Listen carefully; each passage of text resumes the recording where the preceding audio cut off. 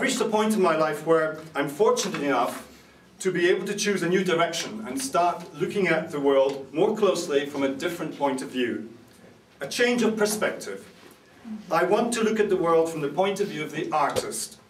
And soon I will no longer be introduced as a school headmaster, a role in society which, among other things, conjures up all manner of associations, from bossy narrow-mindedness to power-hungry dominance. Now, I'm not that kind of headmaster, I don't think, no. Our role in society defines who we are in the eye of strangers, but it actually says little about who we are to our family and friends. I think that to describe someone as an artist is to describe more an idea than a role. That idea ranges from multi-millionaire celebrities of our time to the impoverished syphilitic wretches of past centuries. Since I don't fit into either of these categories, yet, or perhaps it's British modesty, I don't know, I don't yet feel comfortable calling myself an artist. I prefer to say I paint. The Dutch artists I admire most, Karel Willink, Pijkok, Dick Kett, and my mentor, Kik Zeiler, who's here somewhere in the room, the leading influence in my work to date. These artists, they demonstrate quality of skill and insight, strong integrity and passion. They create work worthy of contemplation, admiration and enjoyment. I aspire to become that kind of painter, and maybe, just maybe, I might one day be described as the artist formerly known as headmaster. A painting that attempts realism in its representation is by definition an illusion and always an interpretation of reality.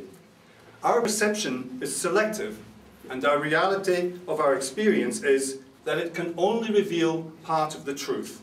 The whole truth is just too vast to apprehend. There's just too much to see. Furthermore, I believe we do not and we cannot look at the world dispassionately. We project a good deal of ourselves into our perceptions. The brain is hardwired to motivate our perceptions according to our habits, to our fears, and our desires. And when we're immersed in our work, or lost in thought, or engaged in sport or play, or madly in love, if you're lucky perhaps all of them at the same time, don't think of that too long though, when fully emotionally engaged, we are blind to the cold world of objective scientific truth. We distort the scale and the proportion of our perceptions. In other words, our mood and emotions colour our experience. Reality is to a large extent more subjective than objective. So for a lot of the time we tend to see the world from our own point of view. You see it from your point of view, I see it from mine. I have neither the skill nor the pretension to depict the world as you see it. I paint it from my own point of view, from my perspective. Just like everyone else, I see through my feeling of the moment, and just like everyone else, the icons of my cultural heritage have shaped the palette of my perceptions. My paint is coloured with my emotional character, with my memories, with my aspirations. The artist, I'm afraid, is doomed to egocentricity. We're all doomed, as Fraser would say, we're all doomed. For some artists, this means a life of tragic isolation, whilst for others, they become egomaniacs. And like so many artist celebrities nowadays, they are more obsessed with themselves than with their art. There is a world of a difference between Hamlet's expression of affection for the skull of a last poor Yorick whom he knew so well, an image of inspiration for many painters, and the curse of Damien Hirst and his anonymous human skull encrusted with diamonds designed to be gawped at like a golden calf of avarice and superstition. I say keep the bling in the fickle world of fashion and out of the galleries. I say blitz the bling.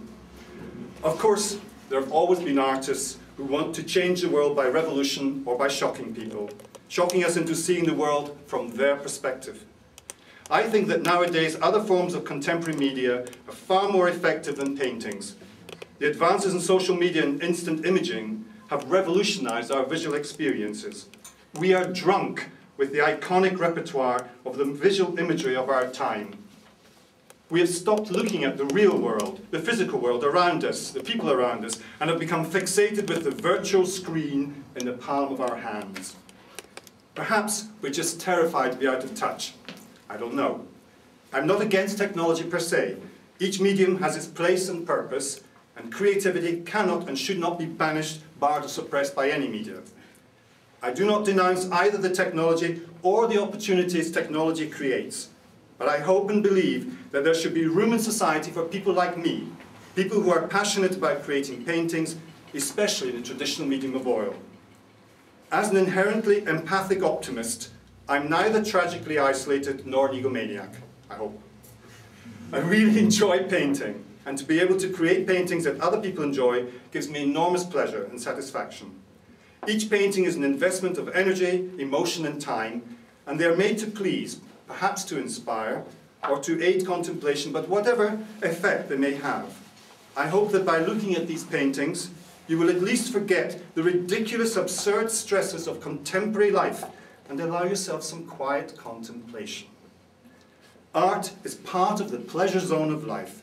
A good painting can become an endearing object of contemplation, and in some cases, it can even become a focus of our affection.